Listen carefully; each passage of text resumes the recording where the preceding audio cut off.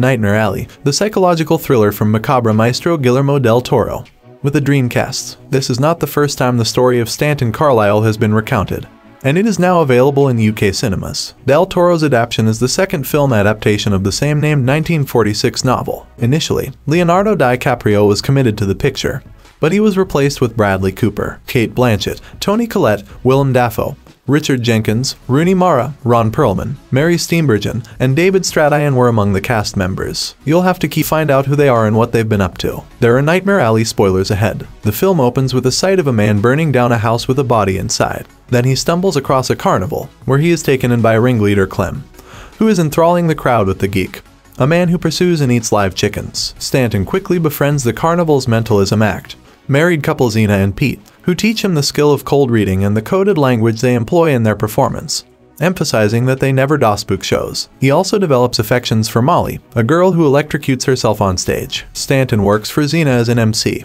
hustler, but he dreams of running away with Molly and starting his own show. He accidentally gives Pete a bottle of wood alcohol instead of moonshine one day when fetching moonshine for him and murders him. Later, the cops raid the carnival, but Stanton saves them by sweet-talking the sheriff. He and Molly leave, and they begin a new life as their own mentalist duo, with a less hostility to the supernatural than their predecessor. Stanton is challenged by a woman in the crowd to guess the contents of her handbag, which he does successfully, but then humiliates her in front of the audience. After the concert, he gives a private session to the woman, Dr. Lilith Ritter, and Judge Kimball, the latter of whom requested Lilith's advice before enlisting Stanton's help in locating his son, who died in no man's land during WWI. Stanton takes the offer and Lilith's business card, much to Molly's amazement. He pays a visit to Lilith, who secretly tapes her first meeting with Stanton.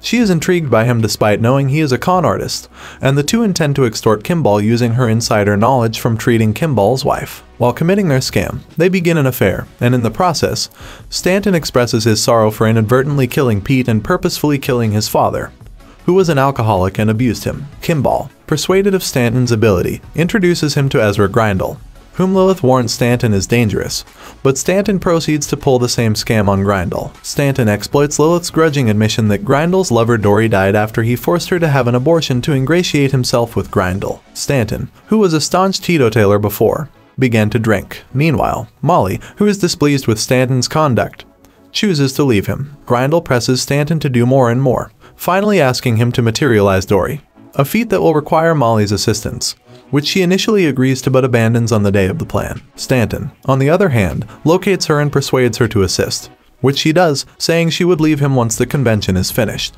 Grindle discloses that he abuses women on the night of the so-called summoning, and Stanton begins to lose control of the situation. Grindle notices Molly, Dory from distance and runs over to her. Upon finding she is a fake, he beats her, and Stanton intervenes, killing Grindle. He runs over Grindle's right-hand man and departs with Molly in the automobile. Molly has abandoned him for good, so he seeks aid from Lilith, only for her to disclose that she has been duping him all along, secretly recording their sessions to prove he's a lunatic smitten with her as retaliation for his humiliation of her. She shoots him in the ear, and the cops come just as he strangles her. Stanton is on the run once more, intoxicated, homeless, and on the run from the cops. He stumbles into a new carnival and discovers a curio once held by his former boss Clem. He applies for a position as a mentalist, but the supervisor turns him down. He gives Stanton a drink and then offers him a temporary employment as a carnival geek, the man who hunts chickens and then eats them in front of an audience, out of pity or possibly a sense of opportunity. Stanton laughs bitterly when asked if he thinks he can accomplish it and responds, "Mister, I was born for it." Thanks for watching, and if you're new to this channel, subscribe and click the bell so you don't miss out latest videos of Media Breakdown.